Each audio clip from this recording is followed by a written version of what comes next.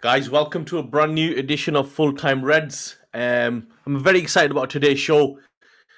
Going to be doing something different. I've not done this in a while. Today, we're going to be joined by somebody very special, somebody doing amazing work in the Manchester United fan space, covering news. He's got his own YouTube channel, doing some amazing work in that space, like I said.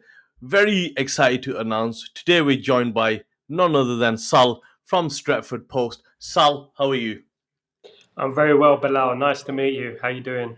Yeah, really good, Sal, really good. I know we've been trying to organize this for quite a while and time zones are different, but I really appreciate you taking time out today and joining me to discuss all things in the ever-changing and fast-moving space of Manchester United. How have you been this week? How are things overall? Are you excited of what's going on?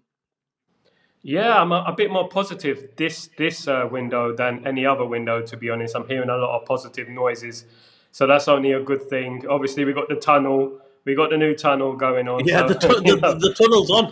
The tunnel is so happening. we can be excited about that. Do you know what I mean? It's been a while since we changed that tunnel, but we can be excited about a few things, but nothing has materialized yet. So cautious optimism, I would say. Yeah, so in today's show, Sal, basically, I want to cover the problem with Manchester United is things just move so quick. You know what we cover today will probably become very old, will change tomorrow. But I want to cover a couple of things in today's show, which are going to touch upon how United are moving, what looks like could be the first few signings, where we feel the outgoings might be, and lastly, the leadership team as well. But to start things off with, how do you feel we're moving this summer compared to other summers? I think we're moving in a well. Nothing is proven yet, so Of I course, mean, but it's all, so far. so far, I feel good. I feel good. I feel like they're doing work behind the scenes, things we haven't done before. Of course, we got Wilkos, Berada, etc. We're building a backroom staff, which we haven't done. We're We've never changing had the really. We've never really had a back room of like No, we this really never caliber. really had a good backroom staff. People who are experts at their job. It was all we were winging it, to be honest. For the last 10 years, we were just winging it and signing the best players and thinking we're gonna challenge for the title. But now it seems more structure to it. Seems like we're really going for the professional, proper way of doing things, which we should have done a long time ago anyway. But it's good noise, different transfers as well, different noises as well. Not just one transfer we're going after. There's a few names out there being scattered about as well. Sal, what I found really different about this summer was so far, which I found really interesting, is we're not normally what would happen is we would be like, okay, United are linked with Mason Mount, yeah, and then that would go on for, let's say, 4, 5, 6 weeks, and it's Mason Mount, and we'll pay X amount. Okay, fine. But what I've noticed, especially with the Branthwaite deal, is or the Todibo or Euro deals, are that we're working on multiple targets at the same time. So if one says, for example, Branthwaite, they want 75 million for him, there's delay, and then there's options. Do you not find that it's quite refreshing to see? I know I'm stating the obvious, but we've never seen this before. It's one player, like even with Harry Maguire, it was Harry Maguire or nothing. We didn't have any other options, and it just seems that it's just more well thought out. Yeah, 100%. I mean, in the past, we would be after one player for so long, and then we'll wait till the last minute, realize we can't get that player, and then we'll panic, and then we'll buy someone who won't doesn't fit the actual mold that we want. So it's good to see. It's good to see that we're not held to ransom. I know that's a quote that we've used a lot in the past, but it's good that we're not being held to ransom, and Everton are not going to mug us off with the Branthwaite deal. So it's good that we're going off other options as well. I like that. I like that about United. We're moving on this time, because last season, the season before, and previous seasons, the most important thing is we haven't had our team in before the pre-season. We haven't had our full transfers in before the pre-season. So we couldn't work on tactics. We couldn't work on shape and style, etc. And manager's been left in a lurch, to be honest with you. So it is refreshing. I like the news. I like Branthwaite, but obviously we can't overpay for these players. And I like the way we're just moving on and moving on to other targets. To be honest. Just on about Branthwaite, what they're valuing him about 75. Let's just call it 70. If you can get Ligt for call it 40, argument's sake, it's chalk and cheese. Branthwaite's never even played in Europe, and they're valuing him at 70 mil. I know, It's I know. crazy. Yeah, he played for PSV, obviously in the Eredivisie, obviously. Well, but the thing is, we can't overpay. We can't pay that much for a player who's relatively unproven. You can go to like even if you look at Euro 2024, you see players who are playing for, Slovakia and teams like that who Turkey. are really good. And these players could be bought for a fraction of the price. Who've got more experience. A Branthwaite is a risk. He would represent a risk.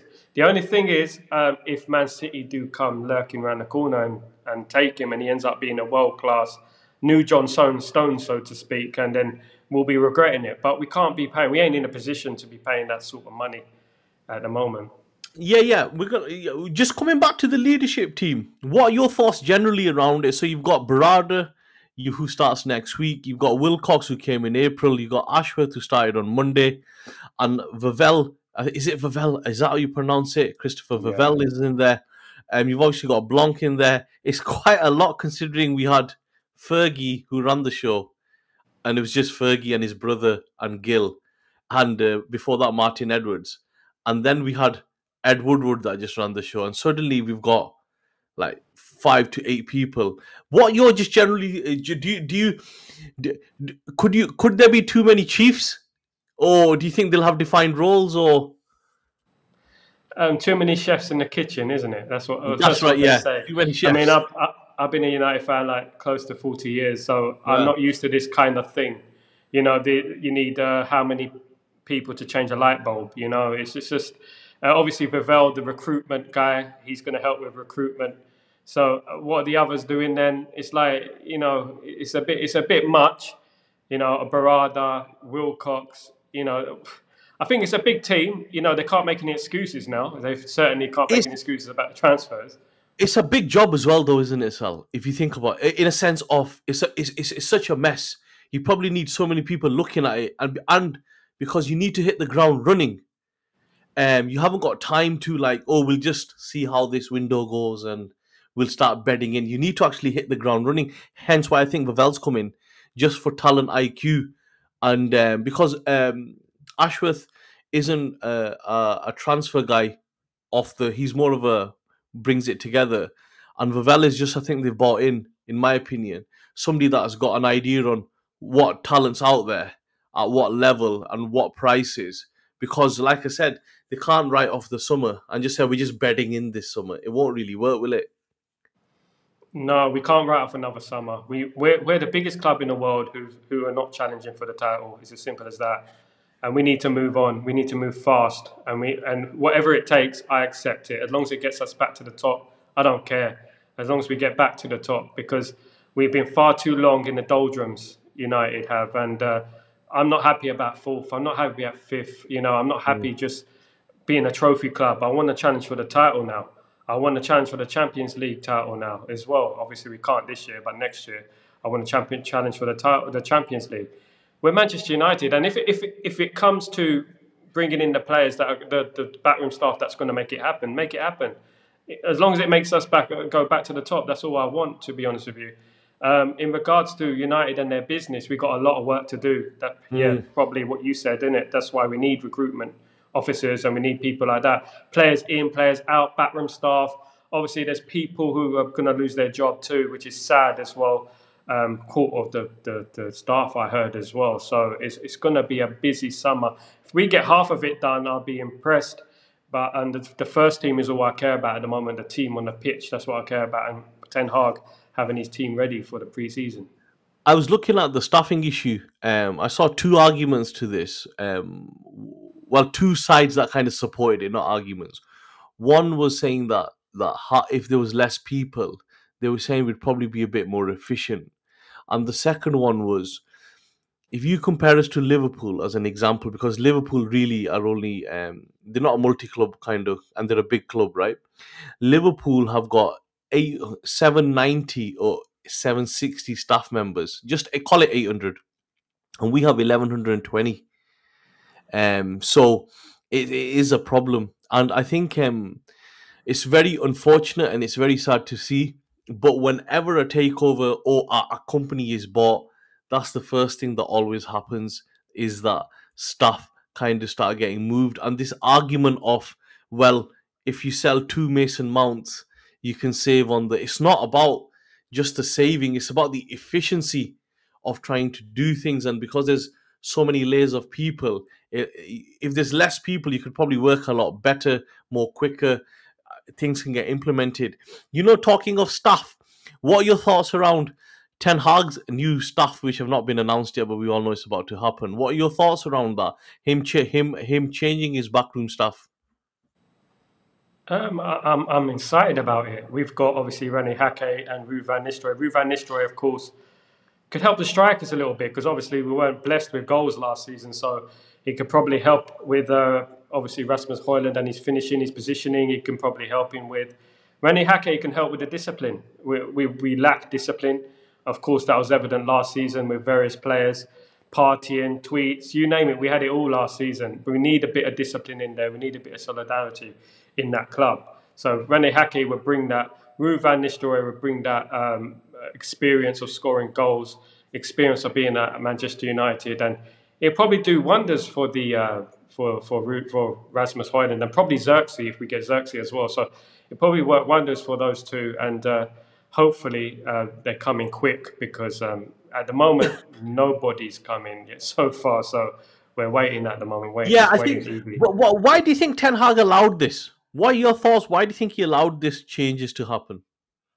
What do you mean, at the backroom staff? Or? Yeah. So why do you think? Obviously, some. Let's just say Mitchell van der Gaag will go. McLaren will get moved as well to somewhere else. Why do you think he's allowed this to happen then? Is he admitting that it wasn't up to what it should be for a Premier League term, or is it? What are your thoughts? Why do you think he said, "Okay, you can change my backroom team"? I think in regards to like Benny McCarthy, I think it's not working. I mean, he's there to help the strikers, and we ain't scoring goals, so we haven't improved, And then obviously, I think that our team. I'm not going to be like really out of order to Steve McLaren and stuff, because obviously he's a legend when it comes to the assistant manager, 1999, whatnot. I think he needs his full team. We know that McLaren wasn't his choice. I know it wasn't his choice. He didn't want McLaren. It's just a nostalgic thing that he thought, okay, I'll bring McLaren because he knows the club, and that was it.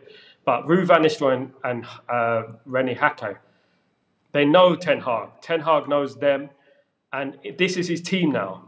There is no excuses. 100% his team. And now he's got his team. I think we can move on in a positive way. That's no offense to the other guys that are there. I think he made a mistake. Probably realized he's made a mistake. It's not working. And he thought, let's change this up a little bit. Let's freshen it up. And we see how we go. But there's no excuses now in regards to backroom staff and etc. Yeah, absolutely. News has just broke whilst we were on that Ten Hag has extended his contract. I'm going to share the screen so me and you can just go through this. Give me a sec. Let me just get this up.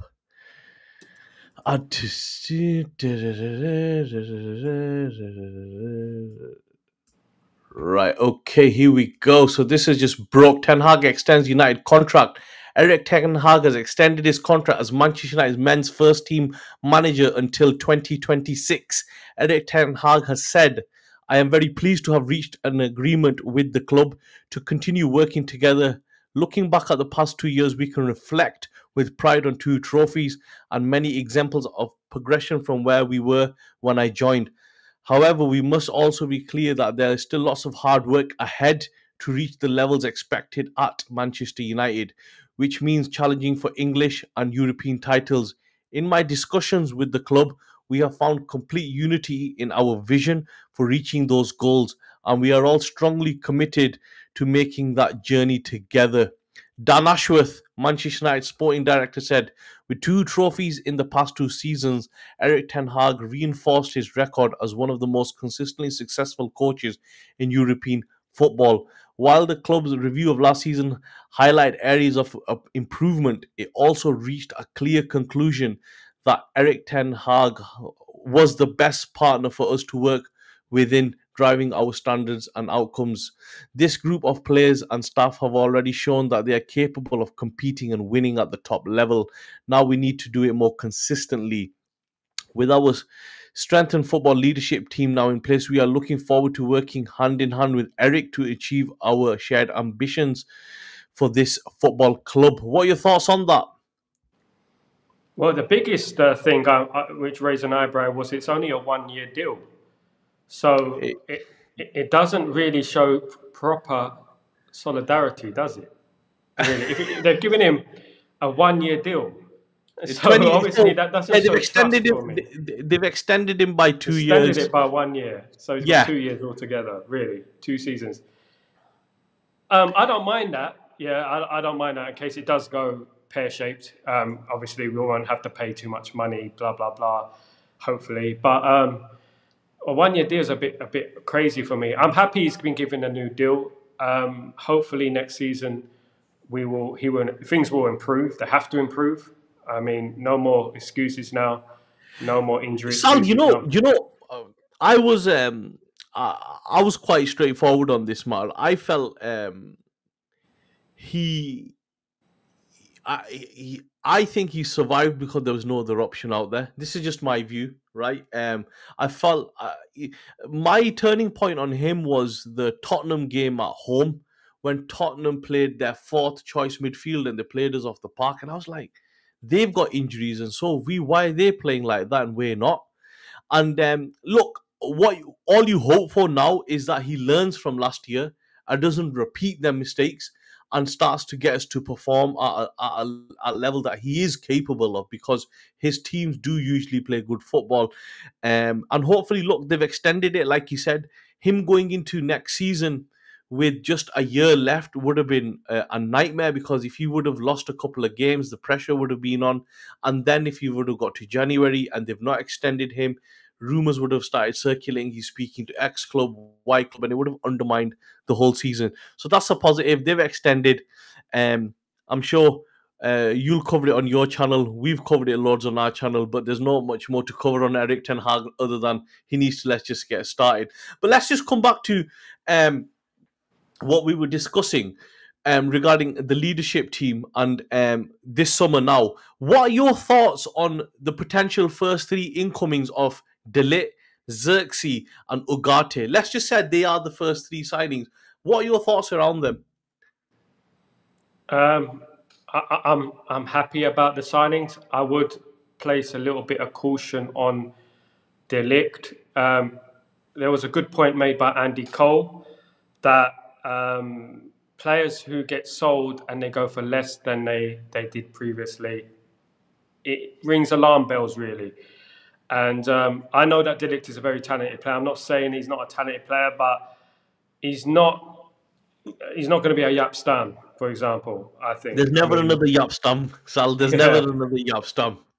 But it's just Nothing that comes close over to the Yap last Stam. few signings, we have from Ajax, they haven't worked out, have they? We had Daley Blind, we had Anthony, we had Van der Beek, and they haven't really worked out as well as we thought they would work out. So I'm very cautious, cautious optimism with Ligt. Ugarte, I like, another player who hasn't worked out quite at PSG, but who works out at PSG at the end of the day. That's true. And we've had players who haven't worked out before. Obviously, I say Cantona and people like that, who've been at clubs and had a mess and then come and become legends at United. But obviously, they were under the right stewardship in Sir Alex Ferguson. But I think it's good. It's good news. It's always positive news to have new signings. Positive news about a defender. We need to fix that defence. Severely need to fix that defence. I don't think we just need the Ligt. I'm not sure Ligt is an upgrade to Raphael Varane. This is the thing. Raphael Varane is a Rolls Royce of a defender, as we know. Yeah, he was a sensational player. He just wasn't bloody fit enough. He was a very good player. Yeah, but is Ligt fit? This is the thing. Al, just coming on to that. Sorry, just to give a bit of context. I had a look at this quite in depth yesterday about his injury record. He, bar two major injuries, he's not that injured that often. And he's on average he misses about 11 games a season. Um, I saw him. So obviously we're all aware of him, right? I remember watching him against Arsenal in the first leg of the Champions League this year, and I thought, bloody hell, he's some player. I thought one thing that I think will work in his favor over another defender coming from Europe is that he's very physical. He's very, very physical. So the physicality of the league he will not find difficult.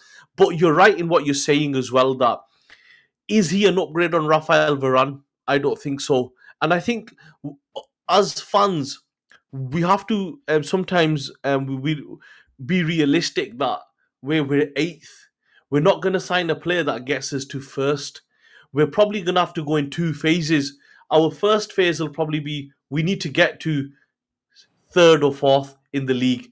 Does De Ligt get us there?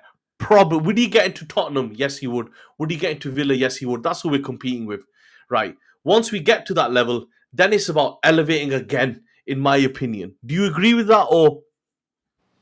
Yeah, yeah. You see, football's a simple game. It's just the way you set a team up. I Correct. come from the days of John O'Shea and Wes Brown and people like that who weren't world beaters, but they knew how to Wes Brown was a solid defender. solid, Solid. solid. But you wouldn't put him in the class of a Cafu or something like that, would you? No, It was just no.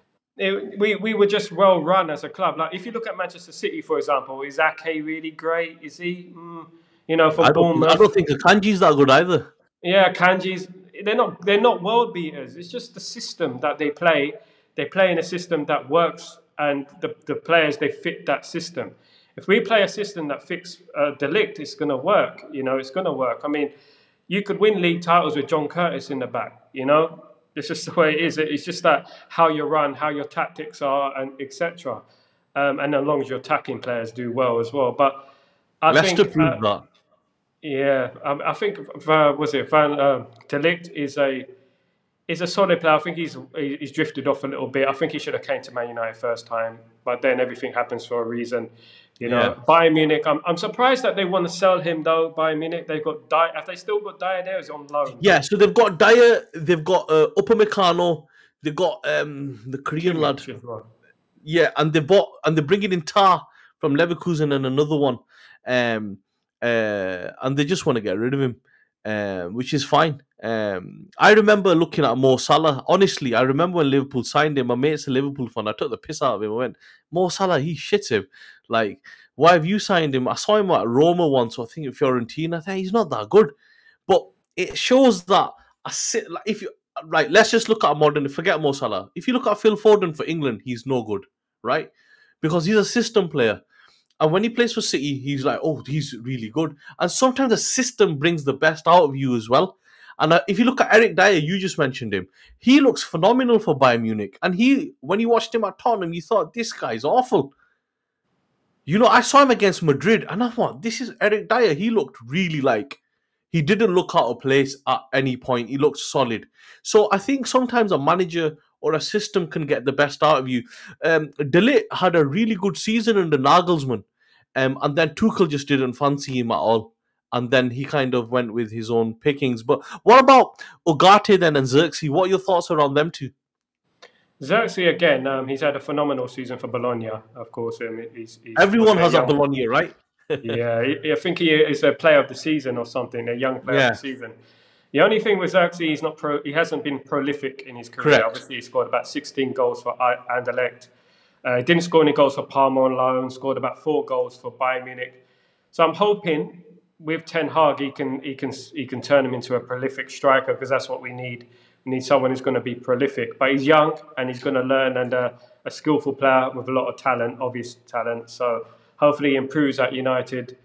Who's the other player that we're linked with? Is Zirkzee and Ugarte. Yeah, Ugarte, yeah, from yeah, PSG. Ugarte. I like the South American thing. I think when you get players from South America, they're always going to wear their heart on their sleeve. Yeah, very I aggressive mean, as well. yeah, I think during 2008 when we had Tevez, he was probably the key member What of a the player. team. What a Yeah, even player. though what he did is what he did, but he was the key He member was of the one hell team. of a player. Yeah, added that bite. You know, that fight in them. You know, that little bit of naughtiness. It's all the That meat they thing you eat need. in Argentina and Uruguay. The big meat eaters, so they're hotheads. Yeah, look at Lucha Martinez. You know, so important to our team. He adds that bit of fearlessness that we need, and we need that in the midfield to complement Mainu. This finesse of Mainu. Then you have Ugarte, who's a bit of a rough player in the middle there, like a keen sort of thing, and you have Mainu like a skull sort of type player. You know, it would be a good signing. I think it would be a good signing. Those two, obviously. And as you said, there's layers to it, isn't it? It's like if we qualify for the Champions League, then we can go 100%, up a yeah. level. Exactly. Yeah. And these all these players need to do is to get us into top four. That is how I look at this. And I don't, this argument that would Ugarte get into City? Well, no, he wouldn't. But we're not competing with City, really, are we? We're competing with Villa and Tottenham. Would Ugarte get into Tottenham and Villa? Probably yes, he would. Right. Once they get us into third or fourth, then we can then go and look at, a top CDM, a top striker. We're going to have to go in stages because we're not going to go from eighth to second. It's very doubtful, but it can happen. But we need to strategically go about this and be realistic. And if we can, I remember when Liverpool bought players like Robertson for, so many players and they fitted a system and they took them up. And then they added the gold dust into that. And even with Arsenal, when they got rid of everyone and they bought in like so many players that you looked at, you thought really like even I forgot the lad's name, their midfielder, the number 10, the captain. Odegaard. Yeah. Odegaard. When they bought him and they loaned him in originally, then they bought him and then you thought really then. And then they added in your Rices and your this. But they bought players like Trossard that, he went really cheap. Nobody really touched him. But they kept adding into it, adding in. And eventually they ended up with a team that was, I think it's a really good team, Arsenal's. And I think we need to have the similar approach rather than saying, right, we're eighth. And next year, we need to take on City and Liverpool and go for it. It's possible, but realistically, we're going to have to go in 2-3 phases. And in each phase, we're going to have to buy players that keep elevating us up a level. Yeah, 100%. Of course, we hope that the players we do sign just surprise us and they become world beaters and we'll be challenging. Absolutely. We hope so. It's a bit like what Sir Alex Ferguson did back in the day, bringing in unknown players, Schmeichel, Johnson, Berg, Solskjaer. These type of players were unknown when they came in, but they bedded into the team perfectly. And but obviously they went into a team of winners already. Of course, that makes a big difference. We have to create our own winning mentality first. A team of winners, a team who can lead from example. Because at the moment, we're building that. We won the FA Cup, yeah. We're building a team of winners and leaders. Because at the moment, we've got a few players there who are serial losers, so to speak, in regards to the Premier League and the Champions League. We need more winners in there. If we can become a winning team, then we can add players here, add a world-class player there, and just improve it. But we hope these players are young. Ugarte, I think, is a very good player. I mean, last year. Sal, I don't know if you're aware. We tried. I don't know if you're aware, but we looked at him last year before he went to PSG. Lisbon, yeah. Yeah. I remember, and he's a very good player. At Sporting Lisbon, we know what their conveyor belt of youngsters is like. They have very good players. Dani and Ronaldo, So and there's also Ignacio that we want as well from Sporting Lisbon. They got a very good youth team, and I would be very happy with Ugarte. Their PSG are just a different type of problem. They haven't won the Champions League. They got so many problems at that club. It's unreal, and no one has really made it there. To be honest with you, no one has really killed it. Absolutely smashed it at PSG. Sorry. So I'm a bit skeptical in regards to failing at PSG because maybe their expectations. One player I want to add in just to get your thought on it is what because I've seen him quite a bit over the last year or two, and I think he's really, really good. But for some reason, he's not highly rated. Is Rabiot for France and Juve? What do you think of him? Experienced. He's a great player. Controls. He's very good. Midfield. Ex-PSG as well. Yeah, he controls the midfield well. He's strong. Physical as well. Physical, yeah, and he's always there for France. He's there in the first team every single tournament. He's there, Obviously, he has Kante next to him, of course. But the only problem is obviously his family, his mum, and things like that. He has an attitude problem apparently. But who doesn't have an attitude problem? We've got attitude problems all over the club at the moment in different ways. We've got different personalities. I think he would be a good signing. it's a free transfer. If it's a free transfer, isn't it? So Yeah, he's free. it would be a good coup for us. It would add that we need them type of players just to get us over the line in regards to the top four. Those Yeah, type that's of. like I said. We need to add in players that just get us into that top four, and then we can go again. That's all they need to do is just elevate us above Villa, Spurs, Chelsea, and then go again. That's the aim of the game, in my opinion. Which players do you think realistically will leave the club? Realistically, we'll obviously Lindelof will leave, Van der So let's Beek will start with the leave. defense. Who do you think from the defense? Who do you think would go? I think Wan-Bissaka's going to go. I think Victor Lindelof will go as well.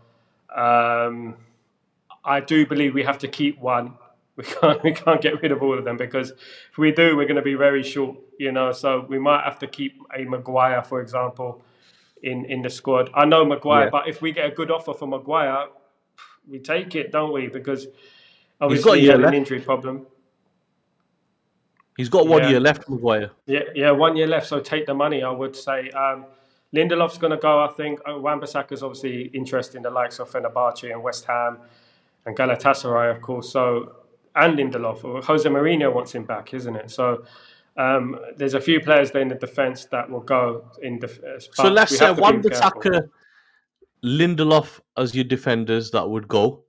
Um, let's look at what about midfield? I'll cash in on McTominay. 100% I'll cash in on McTominay. I think he's going to give us a full profit as well if we do sell him. We almost sold him to West Ham last year, but he didn't want to go. I don't think we got too many to sell, but Casemiro as well. His wages, of course, is sky high. But I'm saying this as hypothetically, like if they actually replace these players, I don't want them selling these players if they don't replace them. Do you know what I mean? So if they get rid of Casemiro and McTominay, I need to see two good players in there as well. But McTominay and Casemiro would be the choices. I would sell them if I had the choice. And what about would you look at reloaning Amrabat? I believe how much we owe, 10 million on Amrabat Yeah, it or was something something like like that. that. Yeah, I like Amrabat. I do. I think he'd be a good squad player. Just like the defence, I think we can't sell them all. We either keep a McTominay or keep an Amrabat and keep them on the bench. McTominay can't be a first team player. McTominay puts in a fantastic shift. He does all the time. But to get to the quality where we want to go to, he's not good enough. Amrabat, I was impressed with Amrabat at the latter stages of the loan deal. I was impressed with him in the FA Cup final.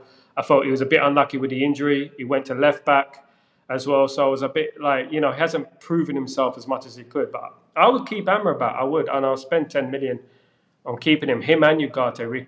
We need a squad, And what and. about Christian Eriksen, Yeah, he needs to go as well. He's too slow. He's Donny too van de slow, Beek, man. Huh? Donny van de Beek? He's got to go. I mean, There's four there.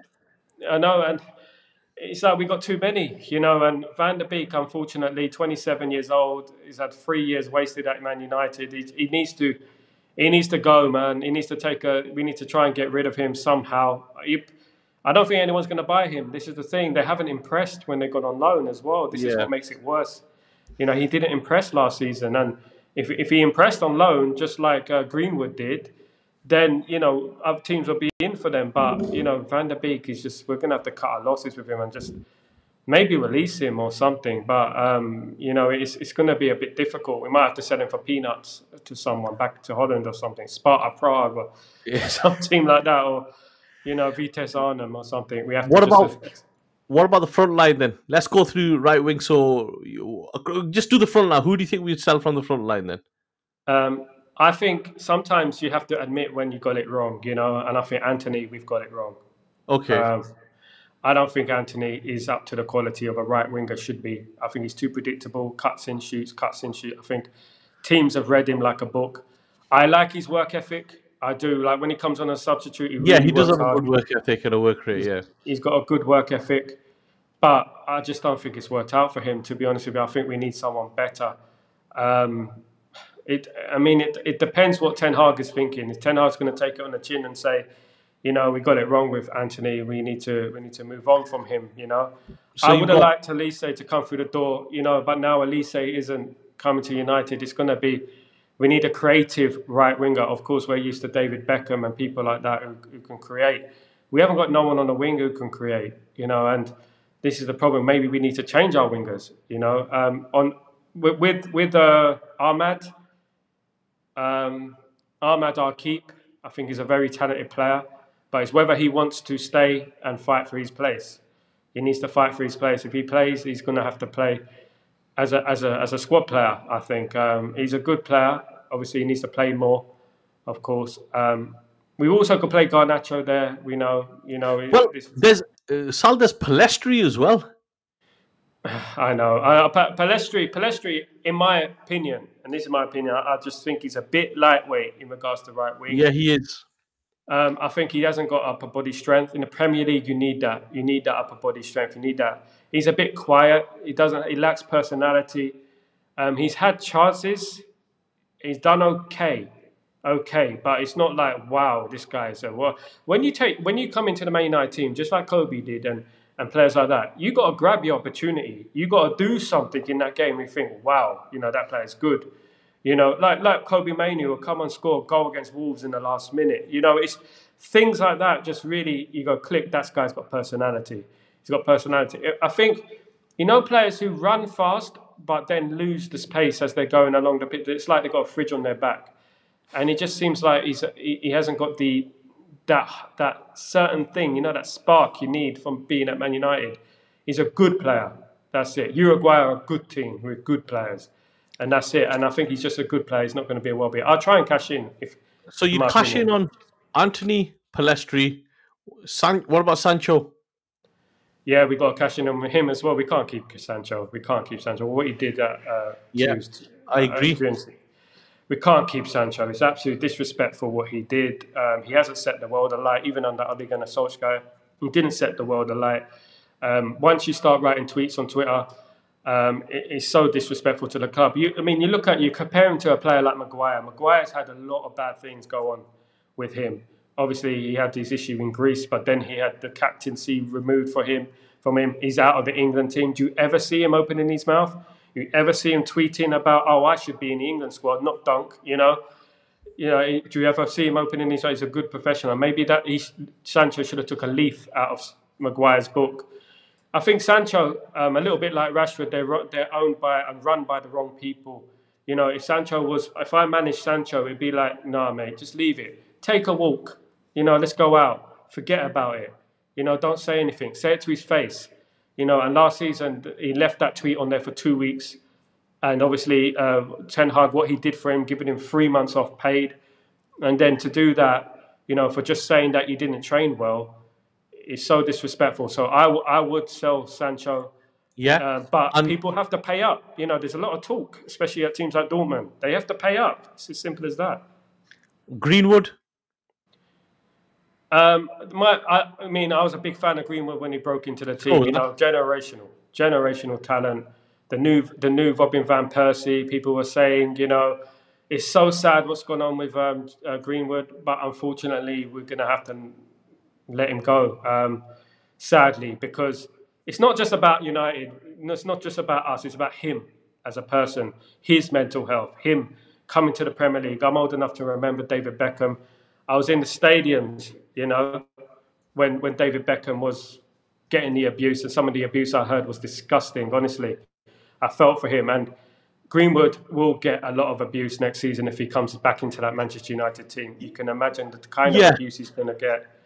So I think it's better for him to be moved on. I do think we make mistakes. He's made a big mistake here. 100%, and we're all human beings. We're little intricacies of emotions and, etc. We all have our bad days, and sometimes we're fragile, as Eric Cantona once said. Yeah, sometimes and I think, look, what he did was very wrong. But at the same time, he is very young. I'm not saying keep him or don't keep him. I think just for the sake of the scrutiny for him and what it would bring to Manchester United, it's best to just sell him on. And that way you can set the tone that we will not accept this kind of behaviour from our players as well, which is wrong. Everyone should be respected. It's unfortunate he is a generational talent, but it is what it is, and it's best if he moves on, and then you don't get the circus that'll come around it, and I don't think the club want that. And just whilst I'm on this question, the one that I think should leave, but I want to hear your opinion, is Marcus Rashford. It's a very touchy subject, this Marcus Rashford, isn't it? It is 100%. He's obviously Manc born and bred, and I just think there's too many problems surrounding him. I think there's too much noise. We are at a stage now as Manchester United where it's crucial that we get it right. Yeah, and we don't need noise externally around us, our players in particular. Rashford is hot and cold, too hot and cold. And we have to think about what Sir Alex would have done. We have to take a step back and what we would have done in the past. What will the great teams in world football do with a player like Marcus Rashford? I mean, I just don't think... I think we should cash in on him now. We're too nostalgic. We're too emotional when it comes to our players, I think. And I just think that he's run by his family. His agent is his brother or something like that. And, they never tell him anything wrong. We're in a generation now where you can't be told anything wrong. You know what I can't get my head around? Sorry to cut you, start there. It's just... And I see a lot of big YouTubers, they don't mention this, and I find it really interesting, is... he's going through... Okay, we don't know what he's going through, right? It could be a lot of things. But one thing that nobody mentions, and I find it very interesting, is his body language and his attitude stinks on the pitch. It's very, very poor. And if you compare that to Anthony, somebody that might not have the skill set of Rashford, but when he's on that pitch, he does give his best, right? Scott McTominay might not have the skill set of Rashford, but they try their best. You can see but with Rashford, I have seen him. He'll go up for a header, not really go up for it. He will leave his left back exposed. He went on a night out and then lied, which is huge, and it just gets brushed under the carpet. Yeah, I mean, we have to remember who we are. There were players like Lee Sharp who had 10 times the talent that Rashford has. Who were kicked out of the club because they wouldn't listen. We need to remember who we are. Lee Sharp was once rated higher than Ryan Giggs. Yeah, he was. And then he had to go. He weren't listening, party animal, going out partying. If you're not going to listen, if you're not going to get in line, you go. We're about winning. We're not about Marcus Rashford. Marcus Rashford, the problem with Marcus Rashford is he can't take criticism. Criticism is a blessing. It should be used as a tool for motivation. If my manager calls me out, it means he believes in me. It means I can do better. It means I'm a good player. 100%. That's what he needs. And that's what they need to do. They need to see it as half glass, half full. Well, the manager's mentioned me. The manager wouldn't mention a youth player in his press conference if he didn't, because he doesn't believe in that player. Because he will mention a player if he believes in that player and he relies on that player. And Rashford going from like nearly 40 goals of last season to nothing. This is 6 to 10 goals he scored, something like that. It just goes to show you that he turns it on when he wants. And we don't want a player like that. We know Rashford's a very good player, but I've seen it on numerous occasions. They're walking on the pitch, not challenging for balls. It's very poor. This is Manchester United, right? And I know I keep saying that, I keep pressing on that, but people die for this club, yeah? And we need people who will give their all on the pitch, because those before him gave their all on the pitch, and what made me fall in love with this club, was the history of the club, the Busby Babes, etc. Because when I started supporting this club, there was no Premier League title for 24 years at the time when I started supporting Man United. But, player like Rashford should look at that, look at the players before him, and look at who he's playing for. He's in a very fortunate position here, playing for Manchester United, right, that many would give their right arm to do. He seems like he doesn't care. He says he cares, but show it on the pitch. Because, Correct. If he cares, we know how good he is. We know he's a 40-goal a season man. We can do it if he wants to do it. He knows, but he's choosing not to. It's like there's him against the fans. You know, it's a bit like the Bellingham thing. You know, it's like him against the fans. The fans, as soon as you start falling out with the fans, that's when it becomes an issue. I don't agree with some of the abuse he gets, I but agree. Yeah. sometimes he doesn't bring it on himself. He starts doing, you know, hand signals when he scores a goal. You know, you score one goal in 20 and then you're doing a hand signal. You know, come on. You know, why don't you just try and build a relationship with the fans? Build, you know, and then the fans are warm to you more. But, man, we are Yeah, about, just do the basics on the pitch at least. You know, yeah, headache, tackle, track back. You show you know, care. That's it. you're a senior player. Yeah, senior player, and he's born and bred as well. He knows the club. He should know the club. Manchester, he's from around the corner from the club. He should know. You know, he should understand where the club have come from, the adversity, etc. Anyone who down tools for Man United is disrespecting the badge, and to disrespect the club you supposedly support. I mean, I'll give my life on that pitch every single day if I could. You know, and he goes out there thinking I'm Marcus Rashford. You know, you can't tell me anything. And I guess this is just a new school generation that they can't take criticism. You know, there are players who've been kicked in the head and with a boot and things like that, you know, and still played for the club, you know. But it just seems like it's just not working out. And sometimes you have to cut your losses and say, look, it's not working out.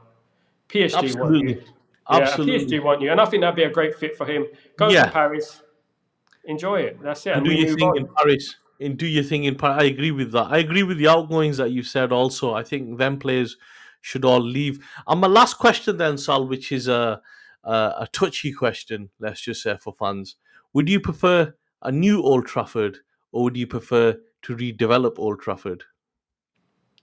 You know, when I first started supporting United, the most important thing about supporting United, when I first ever went to Old Trafford when I was a child, I wanted to see the Munich clock, right? Mm, And I wanted to take a picture with the Munich clock.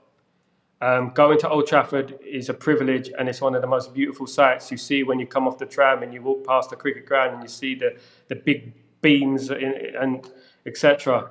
You know, I have too many good memories of Old Trafford just to say like, oh, we should move from Old Trafford. I don't think we should move from Old Trafford because the history about it. I mean, it should be a listed building in my opinion. mm. Um, so much history is involved in Old Trafford. Of course, we've got a problem with the train tracks. We've got issues around that, and you know, I think if we do a Tottenham, we can rebuild the stadium whilst we're playing there. And I know people say, oh, we can't do that at Old Trafford, blah, blah, blah. But I've been to Old Trafford when there's been no North Stand, Sir Alex Ferguson stand now. I've been to Old Trafford when there's been no South Stand in the early 90s, you know? And they've been building whilst we play. You know, I know it's going to be difficult for the season ticket holders. They're going to have to, it's going to sacrifice the season ticket holders for a year or two. But where are we going to play? This is the thing, you know? Um, I, I I think they're gonna, in my opinion, Sal, from what I've seen and what I've heard, because and you can see that you don't put a task force like that together to redevelop a ground. I think they want to do the whole area. I don't know if you might have seen this when I think it was one of the last home games of the season. Keir Starmer was at the ground with Sir Jim Ratcliffe. He's going to become Prime Minister tomorrow, and that tells you everything you need to know. Is that they obviously want to go big with this, and if you comparing it to Madrid, um, I think, look, I get both sides of the argument, yeah? Keeping it and against it. I think if you do move, characteristics need to be similar to Old Trafford, you know, how it looks and how it feels. Certain elements can be like, where, for example, something simple. I remember, and I'm sure you remember, the old Wembley when they used to walk out through the side tunnel, and when they it was moved it, they didn't Bella. like it. Exactly, right? So if you do build and use things like that, will make a big difference. I think and we'll find. I think by September, October, we'll have an idea on what direction they're going to go in regarding this. But let's see what happens on this. Sal, if anybody wants to get in touch with you, follow you, watch your stuff, how can they do that? You can follow me on at Stretford Post on X and on YouTube. If you just type down Stretford Post, subscribe to the channel. I've got a lot of material coming up. Yeah, Of Sal's course, got like 2-3 videos a day going out at the moment, I think. I have at the moment. I had a channel about a couple of years ago, but because I moved country, you couldn't do like live content in the UAE, like in regards to monetization and stuff. You couldn't do it. So it's just recently come into play over here. So I had a break for 2 years. Obviously, there was a lot of mess going on with me and, with the fan base and stuff, because fan channels have a bad reputation, of course, But I love the Man United fan base, and I wanted to stop for a while. Say, hey, because I came to a point when if I go to Old Trafford, I'm gonna get my head put on a stool, at the end of the day. So No, we've all got opinions, right? It's just about we all got opinions, but you've got to the be able difference to. is I love this club. Loved this club since I was a child, since I was a little kid, right? And the thing is, when I saw that certain fans who I respect, like guys like yourself, big United fans from Manchester, when I saw they started going against me, I thought, what's going on here? And I'm not happy about this. But I've created a channel. It's going to be far more positive. I'm going to have a lot of people on there, ex-players, etc., going on. If you just go to YouTube, type down Stretford Post, that'd be great. And don't forget to subscribe here as well. So Absolutely. Sal, it's been a pleasure. I'm sure we're going to do this again. Like I said, things are changing all the time. I really appreciate you taking time out and it's my doing this. pleasure. And thank you so much for your time, Sal. I really appreciate that. You're very welcome, pal. Thank you very much for having me.